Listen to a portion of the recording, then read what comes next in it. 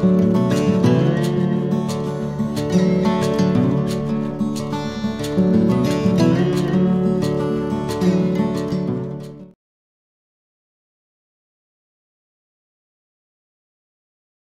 pudding is a favorite family holiday side dish. Great for potlucks too. It's creamy, savory, and sweet. It goes great with ham, turkey, and even roast. Okay, let's get our ingredients together. I've got 2 cups of corn here, and I'm using fresh corn because I had corn in the freezer. If you use fresh corn, you need to blanch it 4 to 5 minutes or steam it. But you can use frozen corn or you can use canned corn, whichever you got. So 2 cups of corn, sweet corn. I'm going to need 4 eggs. I've got 2 tablespoons of flour, 2 teaspoons of baking powder, and 1 teaspoon of salt. I've got 2 tablespoons of sugar, 1/4 cup of butter. Got a 1/2 cup of milk and a whole cup of heavy cream. Heavy cream is what's going to give it that nice fluffy texture to your pudding. And I'm going to put some green chilies in there, and that's just optional. You can also add onions. You can add bell peppers. So I'm going to add my corn to the food processor.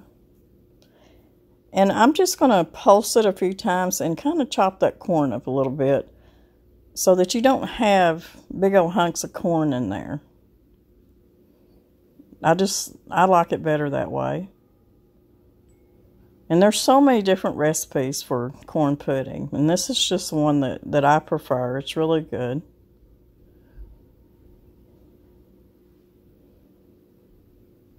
I'm going to go ahead and add my other ingredients in here. I'm just going to mix it up in here inside the food processor. I'm going to add my milk. Add my heavy cream.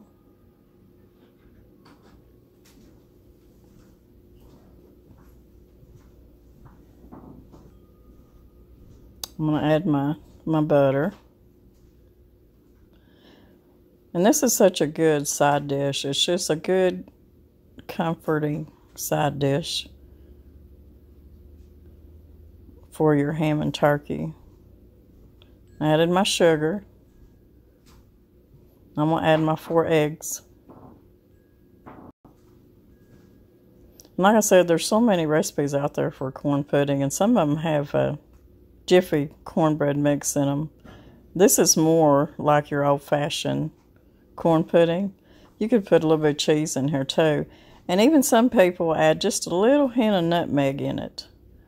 Mr. Brown and I aren't real fans of nutmeg, so I'm not going to put any. You're going to need to set your oven to about 350. I'm going to pulse this about 4 or 5 times. Just get it good and mixed up. I'm going to add my green chilies, which are optional.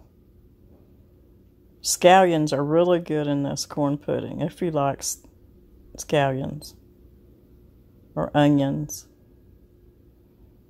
I think if I was going to put bell peppers in it, I'd probably saute them a little bit before I put them in there. Now I'm going to add my dry ingredients, the flour, the baking powder, and the salt.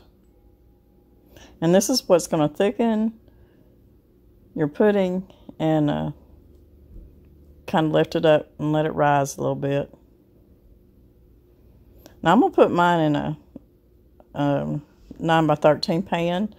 You can put yours in a little bit smaller one and it'll be a thicker pudding. Now I'm just going to mix this up a little bit. I don't want to mix it too much.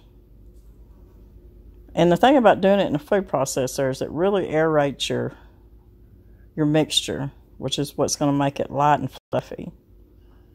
So that's all there is to that. And you can see what it looks like, and it's going to be runny. It's not going to be thick. So I'm going to get my baking dish ready. Okay, I got my baking dish ready. I put a little bit of olive oil in here. You need to grease the bottom of your pan and up and down the sides. You can use butter, olive oil, whatever kind of oil you use. I just prefer to use olive oil or butter for something like this. And just pour your pudding in there. You can see how runny it is, and that's good.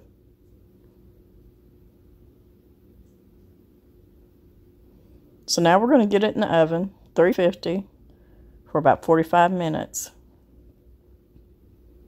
It's going to get good and brown on top, and the inside's just going to be real good and fluffy and just be a real light texture. This is really good corn pudding. Looking good. Okay, we're going to taste this real quick. And it's good and brown around the ends. The top is brown and it looks really good on the inside, light and fluffy. Okay, I'm going to taste it. And it's, when I dipped it out of the baking dish, you could tell that it was just really light and airy. And I can smell them green chilies. It's hot. It is. It's really light, airy, fluffy. It's just got a real light consistency to it.